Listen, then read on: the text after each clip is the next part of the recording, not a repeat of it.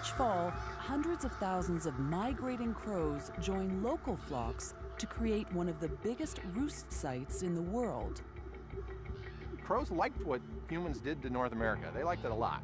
They like what we like. We like open spaces with trees, and that's what they like. So we cut down all the forests in the east, made them opened up, still a few trees for nesting and all that. They like that. And now they're everywhere. Crows are always watching, learning, and remembering. They're especially attentive on garbage day. Crows memorize the garbage truck routes, learning when the best time is to scavenge some succulent treats. So we're omnivores and we're social. And crows are omnivores. And sometimes we don't like the animals that have the same qualities as us. We don't like crows because crows are opportunistic. And so are humans, though. Crows are invasive. Crows will do all sorts of things that humans do that we are not particularly proud of doing, like feeding on garbage. That long cultural interaction we've had with crows in a negative way has seeped into our modern culture. Whenever something bad is going to happen on a movie, you hear a crow call in the distance. The mayor of Chatham tried to rid the city of their crow infestation by introducing a shooting competition.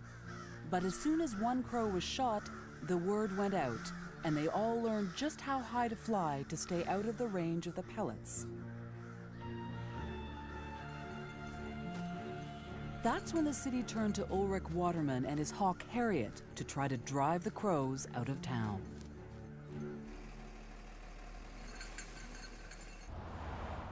The crows, being highly intelligent, they can figure out a human being. They can figure out a raptor. But that the two work together, that's too much for them. They cannot comprehend that their two worst enemies are working together. That freaks them out. Oh yeah, she wants to go.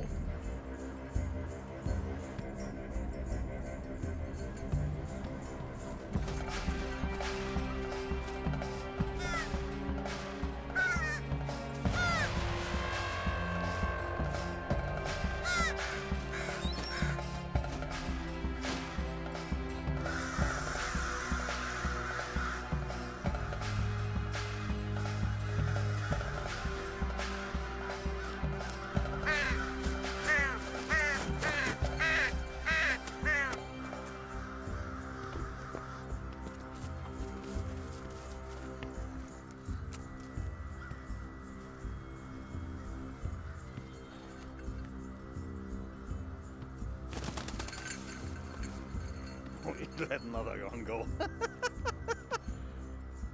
The reason that I let that crow go is she was not much harmed and is in good shape to join her friends there, and she will tell the story of what just happened to her. See them all, they're all coming up now, and she is joining them now and telling them the horrible story.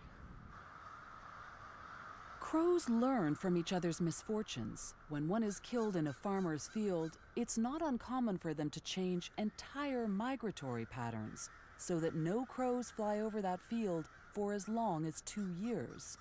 There's no doubt about it. Crows talk.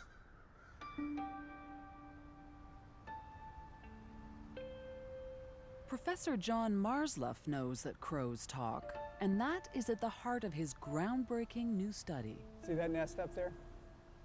He wants to find out if crows have the ability to pass information on, not just from one adult to another, but from one generation to the next. To study this, he's going to follow several crows from hatching through their first year to see how they learn. It won't be easy. Less than 50% of crows survive their first year.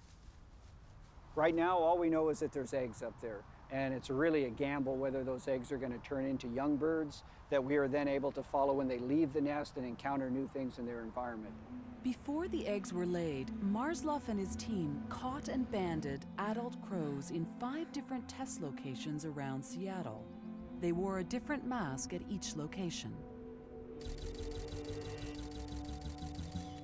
Now, a handful of crows at each of those test sites, including our crow parents, has learned that one specific mask means danger. What Marsluff wants to find out is whether the parents will pass on their knowledge of the dangerous face to their young. And will the young not just learn to recognize this face, but remember and use this information months from now when their parents aren't around? Surprisingly, this kind of learning in the wild has only been proven with primates. We're trying to see the fledglings in this nest. When the team stands in the park without their masks on, the crow's response appears to be quite normal. So those are just regular caws communicating certainly some excitement, but not a scolding vocalization. Now, as part of the experiment, he puts on the mask, and it's a whole different story.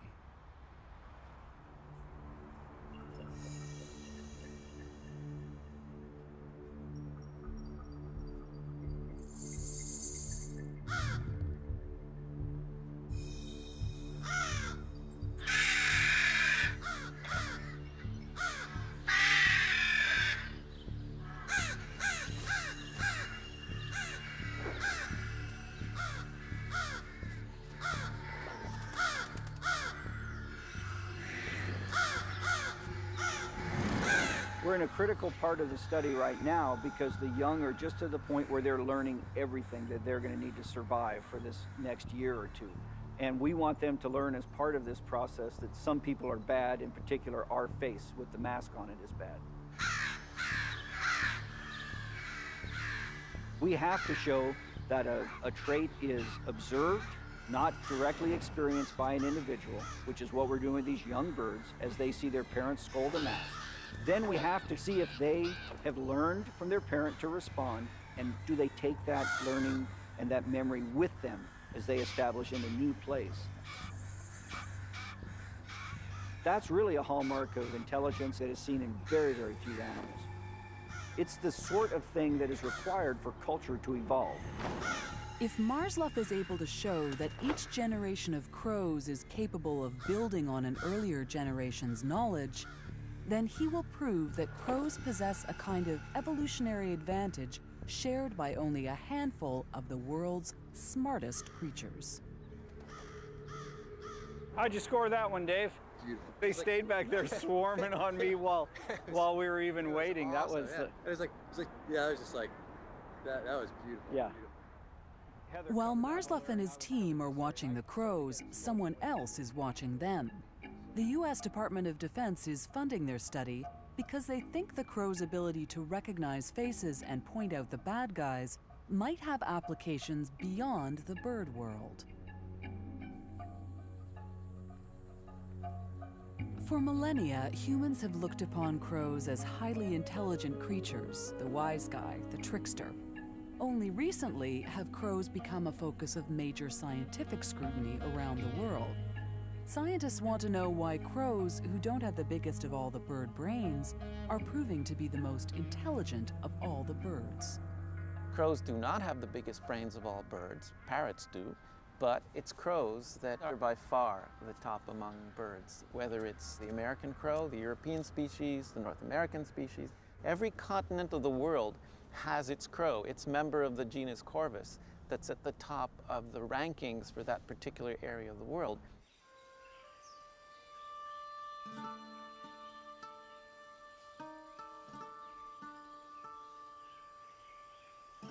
The idea that crow intelligence was worth studying came from a tiny French island 700 kilometers off the coast of New Zealand that's home to arguably the smartest crow species in the world. In 1993, scientists from the University of Auckland discovered that New Caledonian crows had an ability long thought to be the domain of humans and great apes, the ability to use tools. It's a bit of a puzzle. Why is it that it really is just this one species of New Caledonian crow stuck on a relatively small island in the Pacific that uses these really complex tools? Russell Gray is part of the team that made that first astonishing discovery, and he continues to return to the island to study these remarkable birds. Alex Taylor has spent the last 2 years on the island, living with the crows and conducting experiments. In terms of biodiversity, it's on the kind of top 10 hotspots for the world. There's just so much stuff here that just doesn't live anywhere else. And especially with the insects and plants, there's tons that's not even been documented. So it's kind of a really special place. What's truly remarkable is that New Caledonian crows don't just use tools, they make them as well.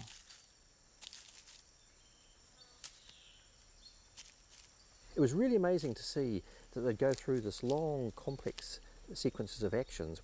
It wasn't just like one step, like rip off a stick, and it wasn't even 2 steps. It was breaking off at a difficult place the branch below a fork, trimming off the side branches, and then crafting away at the base of the fork to get a really functional hook tool. And that was really amazing to see an animal, knowing there's some food there, putting all this effort into getting its tool just right for the job. There's really 3 species that make tools: elephants, chimpanzees, and New Caledonian crows. So just 3 out of 6 million or whatever that's on the planet. People went wild when Jane Goodall found that chimps could actually use tools at all. And the chimpanzees have never been found to use hooks in any kind of way. So to find a crow species that's using tool use and making tools in a much more sophisticated way than the chimps, really, I think, it hit everyone's radars. Sometimes you see really complex things, but there's some simple trick to it, some lower level behaviour that underlies it. Well, any behaviour you see like that in the wild makes you think. It makes you think, I really need to do an experiment. First we put the meat into the hole, and we put the long stick in the toolbox, right at the back, out of reach of the crow. And we put a short tool in front of the box. It's one thing to use a tool to get food, but to use a tool to get another tool to get food requires much more complex cognitive powers.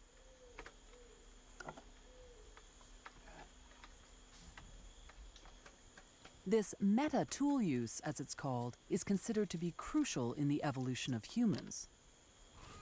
Well, the thing that sparked technical evolution in humans was when we started using rocks not to crack nuts or bones or other bits of food, but use them to crack other rocks. So it's really interesting to find that a crow species can actually do this meta-tool use. That's cool. Because then we start having some kind of idea of the kind of cognitive abilities that our early ancestors might have had.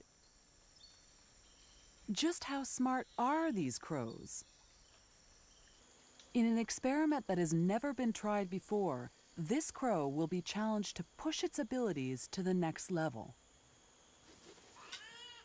And we're looking to see if the crow can act out a 3-step plan, like 3 chess moves into the future, and pull up the string to get the short tool, take the short tool to get the long tool, and then take the long tool to get the food. This should be I'm really fascinated by this. I really want to see if they're able to do it, because I hope they can, but it may just be too long a distance between their first action with the string and the time they gain the food, so they're going to kind of forget what they're doing once they're up and string pulling. So yeah, I'm really curious to see how this is going to go. This is the first time this experiment has ever been attempted, and our cameras are there to record what happens.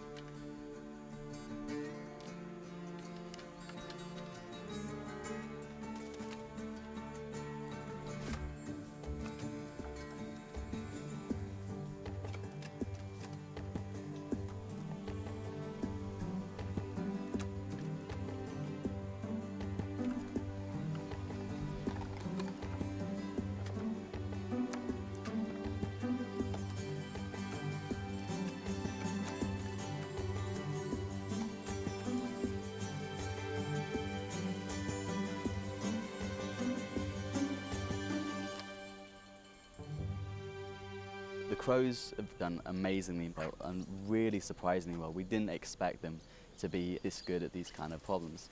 They've performed at the highest levels with tasks requiring technical intelligence out of pretty much any animal on the planet. Crows are very intelligent for animals. Their brain size relative to their body size is of the same caliber as many primates. So it really is appropriate to think of these animals as feathered apes.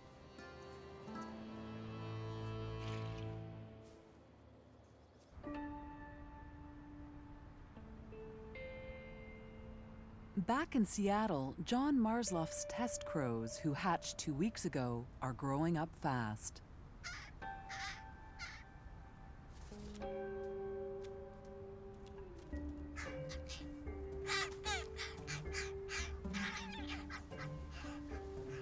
Marslough checks the nests daily. One nest catches his eye because it's home to a baby crow unlike all the other nestlings. With a distinct band of white on her wings, she's immediately given the name Whitewing. Their ever-attentive parents are kept busy feeding them. But they're not the only ones. Some pairs of crows have what we call helpers at the nest. Those might be a young male or perhaps a female that remains in the natal territory for a year or two, and they help their siblings. Having so many family members providing food and protection allows the baby birds to concentrate on growing and learning. And this, scientists believe, leads to an acceleration in brain development. Crows have very interesting social systems, and it's actually probably more like Western human civilization than any other animal on the planet. Right? There are no primates that have what we have in Western civilization, which is essentially a mated pair, right?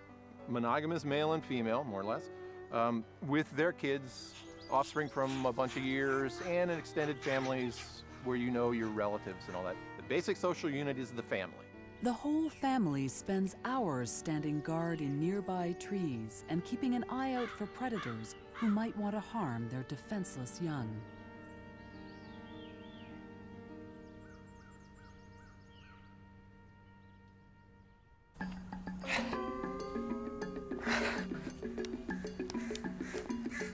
At 3 weeks old, the baby crows are almost ready to leave their nests. Kind of a tight spot here. Now it's the time in the experiment to put leg bands and radio tags on them. The team is ready on the ground to catch any crows who might decide to make a break for it. All right, Dave, get ready. Okay. Get ready, Heather.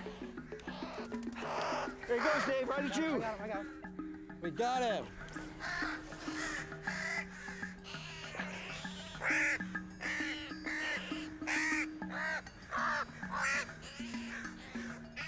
I'm coming down. These are so calm. They are. Probably the best way to understand the development of intelligence is to follow a young bird as it's gathering its intelligence. How's your climb, John? Either the trees are getting taller or I'm getting older, or a little of both. Really, without a radio tag where you can reliably every day find that individual, see what it's doing, compare to what it did yesterday, understand its experiences for an accumulating life. Without that, you really can't understand this development of cognition. They band 8 birds from 5 different nests. There he goes. There you got him. Good job. That one's got the white wings. It's awesome. Oh, wow. White wing, welcome to science. All right, we need to get these kids back to their family. These young birds are about to experience a lot of new things in a relatively short period of time. Crows have shown a great ability to adapt to change in some unusual ways.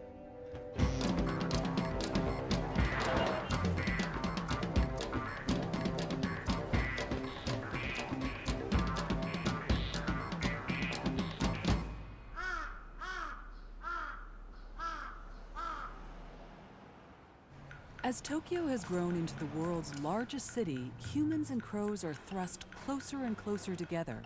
it's not been an easy accommodation for humans. Crows and humans are at war with one another. The crows' resourcefulness comes from their intelligence. Their adaptability is their strength.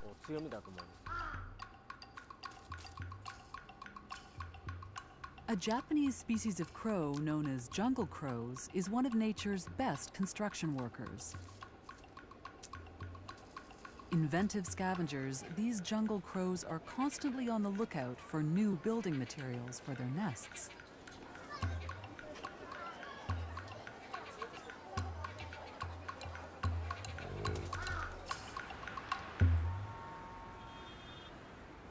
In Japan, where laundry is done almost daily, it's a common sight to find clothes drying outdoors on metal hangers.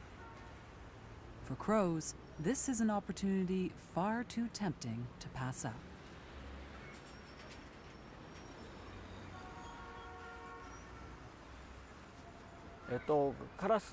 For crows, there is an ideal thickness for nesting material. This is too thin for their beaks. This is too thick. This is a perfect thickness. It is exactly the thickness of a wire hanger. Jungle crows shape their nests to fit the female's body. The crow manipulates the hangers to create her own made-to-measure nest.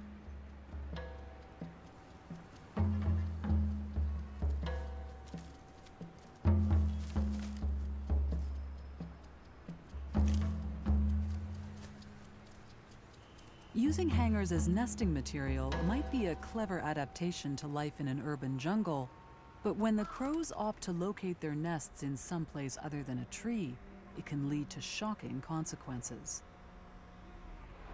Nests intertwined with metal hangers have stopped high-speed trains in their tracks and caused blackouts in entire neighborhoods. So the Japanese have come up with their own clever response.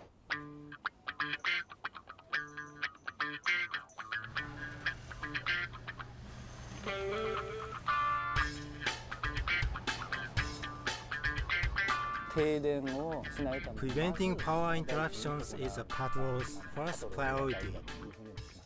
Number 1.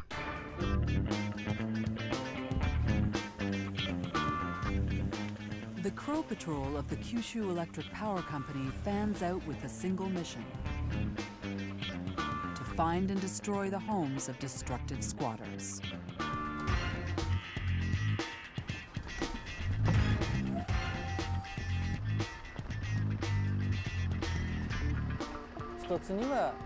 They outsmart us humans. We remove their nests as we find them. But they see this and circle above, waiting to build a new one. It's tough to outwit crows.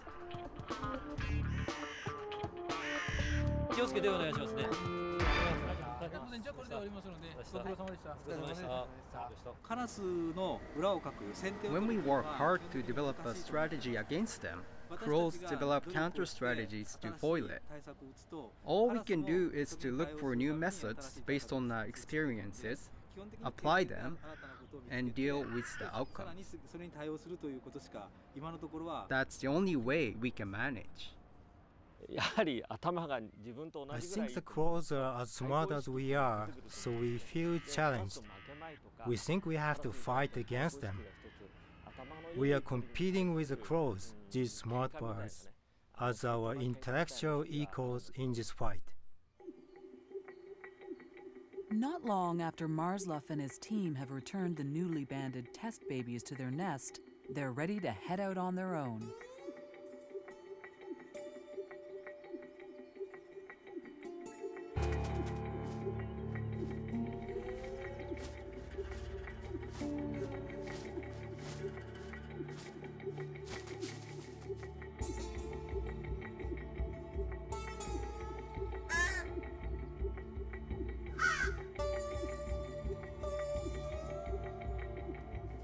Young crows don't leave the nest because they know how to fly. They leave because it's too dangerous to stay. Life on the ground is only marginally safer.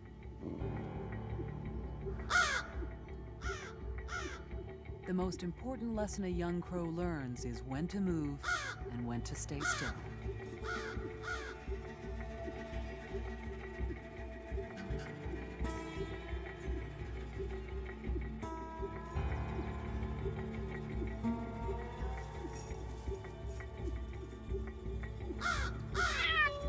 This parent's verbal signals could mean the difference between life and death.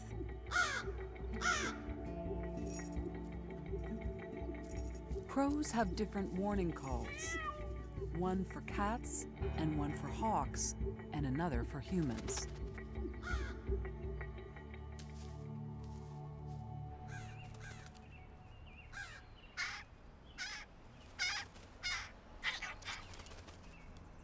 Scientists have identified over 250 distinct crow calls. In addition, each crow has an individual voice with at least 2 different dialects. One loud version for the general crow community, and a separate quiet dialect for talk just within the family. These types of sophisticated language skills are found only among the most intelligent of species.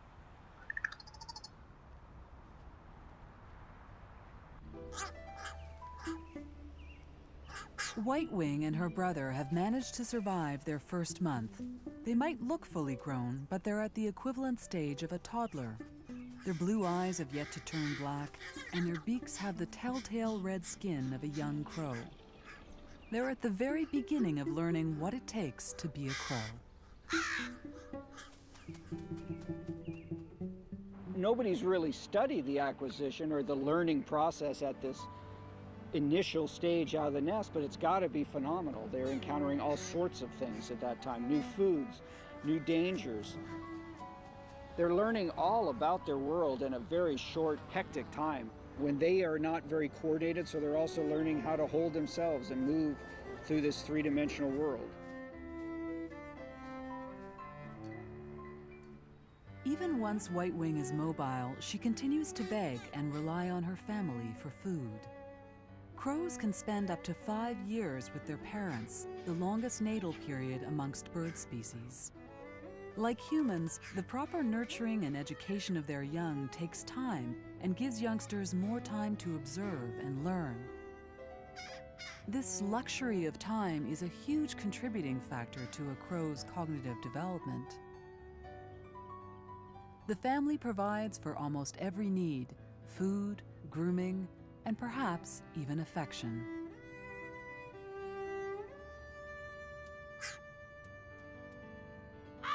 By the time White-wing is 3 months old, she's starting to really test her wings. And yet, she still clings to her mother's side.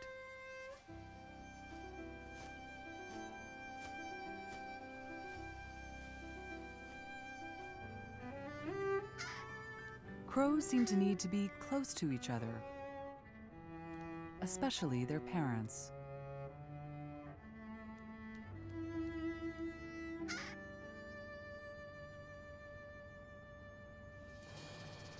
By the time White-wing is 4 months old, she's starting to find food on her own.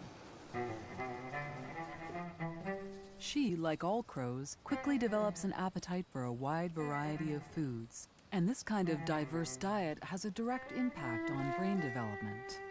A lifestyle that's more complicated because you're eating a wider diversity of foods is something that explains part of the intelligence of some primates and also part of the intelligence of some birds. So it's the same principle, the fact that you're an omnivore, that seems to be pushing the brain towards having bigger areas to cope with the extra amount of information.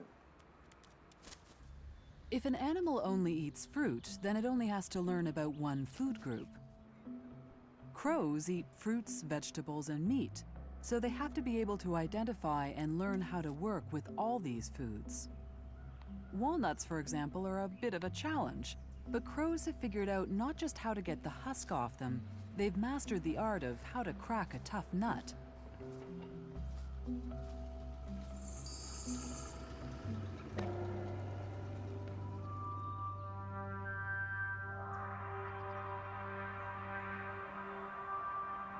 As they fly, they gauge the weight of each nut and drop it from just the right height to have it crack but not shatter as it hits the pavement. Then they follow the nut down to make sure no one steals it. They've even refined this remarkable talent further. They make sure that the walnuts hit the road just when the traffic signals turn red, eliminating the risk that either they or their walnuts fall victim to the passing traffic.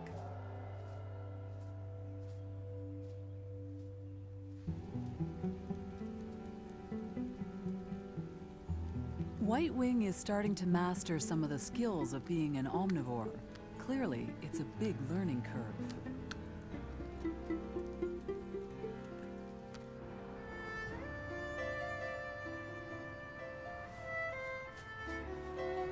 Our test crow's worlds are expanding. White-wing is leaving the safety of her parents to go off and play with others. Like a teenager, she's eager to seek adventure with friends, but reassured that come evening, she can return to the safety of family.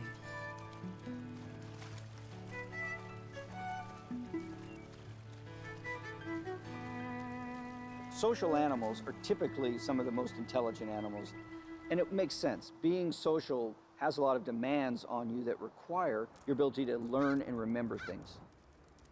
You have to learn and remember the relation of the other to yourself, plus it would be very good if you also learn and remember or even infer the relations among others, that exist among others.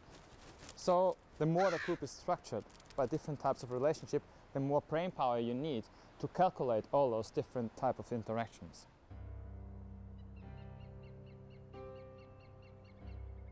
Scientists at the Konrad Lorenz Institute in the Austrian Alps have for more than half a century studied the social behavior of a variety of birds.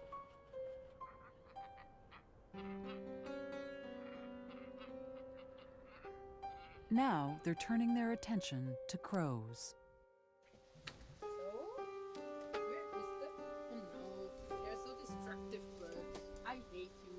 Anna Braun is working on an experiment to test crows' reasoning abilities. This kind of test has been used on children, apes, and dogs.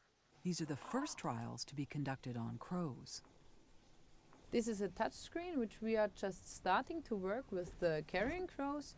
And here you see a two-choice procedure in which the birds get the option between two different icons. One is positively rewarded and one negatively rewarded. The wash bucket. They learn through experience. They just peg on it. On one they get food and on the other they don't. They get a red screen. So this is the right one in this case. No, that's the wrong one. And then a picture combination appears on the screen with an image the crow has never seen before. It now has to infer which image will bring the reward. When this task was presented to children, they mastered it after just a few tries. Dogs took as many as 70 attempts to solve the puzzle. Crows surprisingly figured out this experiment almost as quickly as children. But they already come very far, and that's the big surprise for all of us. They come from a behavioral point in the cognitive tasks. They come on the level that is reached by some ape species, and which is quite surprising. Thomas Bunyar has previously worked with apes. His current interest in crows is focused on something psychologists call theory of mind, a creature's ability to recognize that other creatures might have differing ideas from their own. Theory of mind is a huge step of not only thinking about yourself, what you yourself know, what you yourself feel, what you yourself experience, but also just to extrapolate and think about others as being their own creatures with their own kind of mental life. Crows clearly demonstrate this kind of agile thinking when it comes to storing their food. First, they hide it. Scientists call this food caching. When they cache, they're on the lookout for any clues that another crow might be spying on them. Over there, this individual over there, he just did a food cache very close to the others. But then he recovered it again and moved up the hill, and now he's caching again. He left the cache site and now he's sitting over there as private as he could be, watching, paying attention to what's going to happen with the bird who approached. If they suspect they've been seen, crows will move their cache, defend it, or they may even fake cache, keep food in their pouch and only pretend to bury it. These are all highly complex cognitive behaviors. So a kind of cognitive arms race is starting between those that try to prevent pilfering and prevent the others from watching, and those that have to watch for pilfering. And we are talking now not only about behaviors, but we are talking also about the mental state. At 5 months, White-wing is reaching the end of her adolescence. She appears to have an understanding of caching, and she's venturing further and further from home and testing her wings. One behavior that intelligent animals appear to all share is play. Play allows the mind to learn unexpected things, and young crows love to play. These flights of fancy are more than just fun-seeking, though. White-wing and her pals are building up strength with these cannonball rolls, and these loop-de-loops are the perfect way to evade a hawk in hot pursuit. They also provide a pretty good way to impress a mate. Attracting a mate is perhaps the most important event in White-wing's life, because crows mate for life, a life that might last as long as 20 years. It looks as though White-wing has found herself a promising candidate.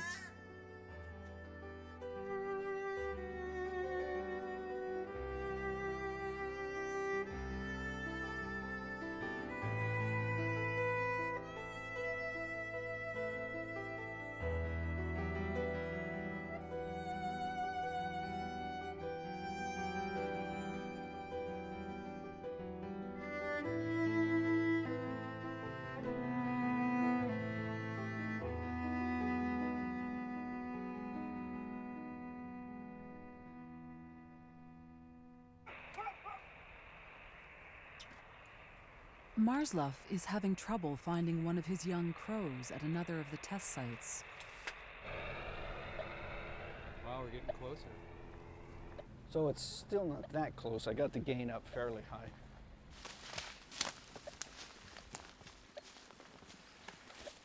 Yeah, this doesn't look good to me. Uh-oh. That looks like the sort of place somebody would come to eat somebody. Oh, there's the culprit. Cooper's hawk. Cooper's hawk? Yeah. Oh. Laughing, there it is, right there. There's a nest right there, look at him. Yep. Yeah, they could be eating that crow right now. Hope it chokes on it. With this young test crow dead, only 3 crows remain in the study.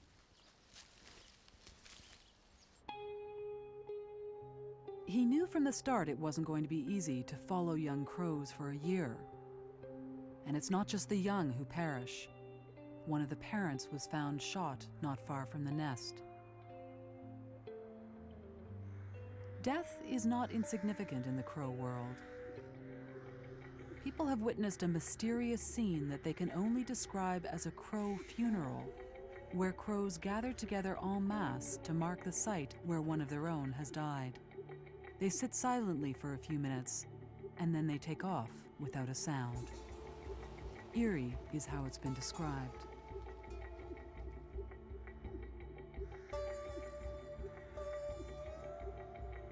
Animals seem to feel pain.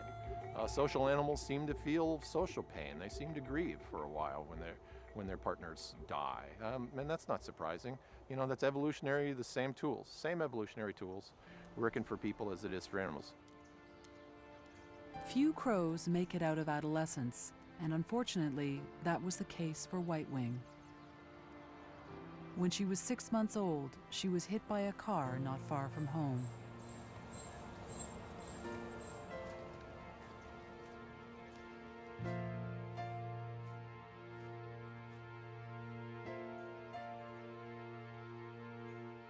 With White-winged dead, there's only one crow left in Marsluff's experiment.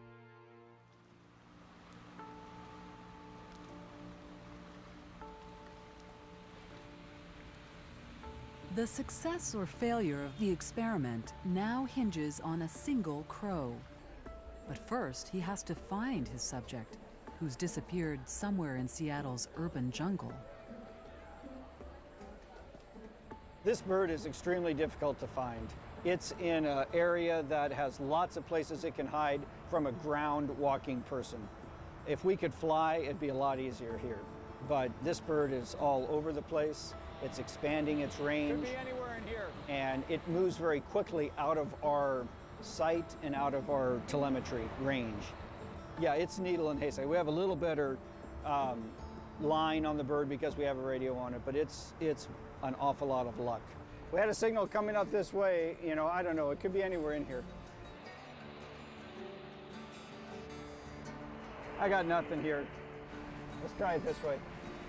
You guys hear birds at all? Nope. I hear them in my dreams now.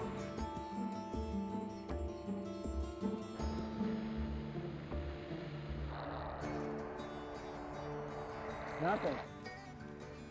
These observations are extremely difficult and rare to get, where we have the bird in a place where we can see it. This is the only one of the 7 or 8 that we had tagged that was exposed to a mask with its parents that is now still alive. And so what we're hoping to see is a clear response to us with that mask. And we're still hoping this bird will do what we expect, but it may not. Ooh. Stronger over here. Let's just see from this corner where we get him.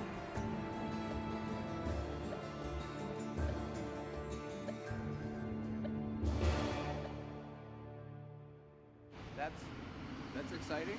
It's $1 million crow. Why? Well, we've just put a lot of effort into finding him. Oh, okay. Well, I'm glad you found him. Yeah. Looks great. The antenna looks good. Well, there, he just flew now. He's perched right there. I think if we walked from here, it'd be pretty good. The final stage of Marsluff's experiment begins. As he walks back and forth within sight of the last crow, the subject's reaction is one of benign indifference.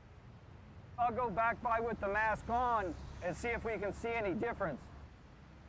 As he was growing up, this young crow repeatedly saw his parents scold researchers wearing a particular mask. Now Marsluff puts that same mask on. He's not expecting the same reaction he got with the crow's parents.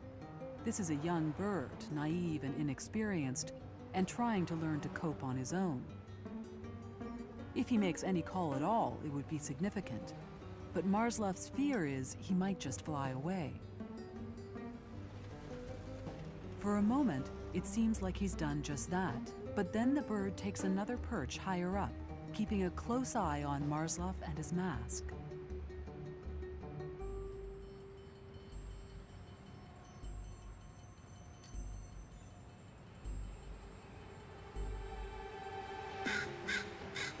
And then, there it is. To many, just the tentative scold of one young crow. But to John Marsluff, it's a major milestone. That was pretty exciting.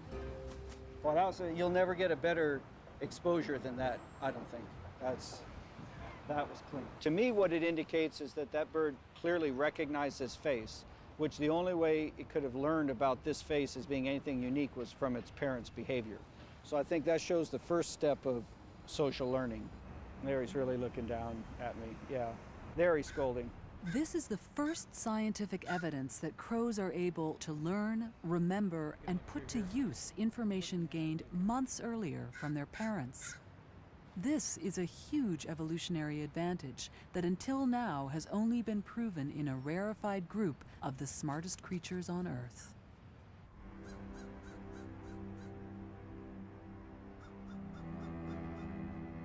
This year has been really full of discoveries, I would say, for us. We've learned that crows are able to recognize and distinguish many different people and remember the deeds we've done to them, be they good or bad, for a long period of time.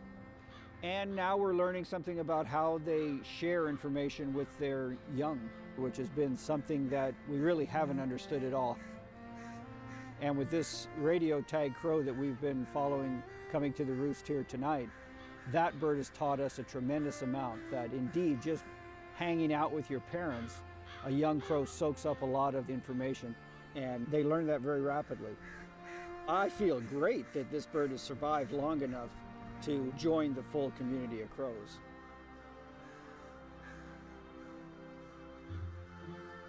It's not surprising that animals have some of the same abilities as us because we're built from the same building blocks. And we as people, we tend to think that, oh, well, only people do this. Right? Well, we haven't found anything like that yet. We may be unique in having the whole cluster of things that we can do, but what we're going to find out is that other animals out there can do some of that. And if we figure out the way to ask the questions, we might be surprised at the responses we get. Crows share a lifestyle with us. If we can understand the link between that lifestyle and the evolution of intelligence and the evolution of brains, we've advanced in our understanding of brains, intelligence in general, which includes us. Crows have been watching us for a very, very long time. Only recently have scientists begun to watch back. And what they're finding is a creature that's far more complex, more intelligent, and more like us than we could have ever imagined.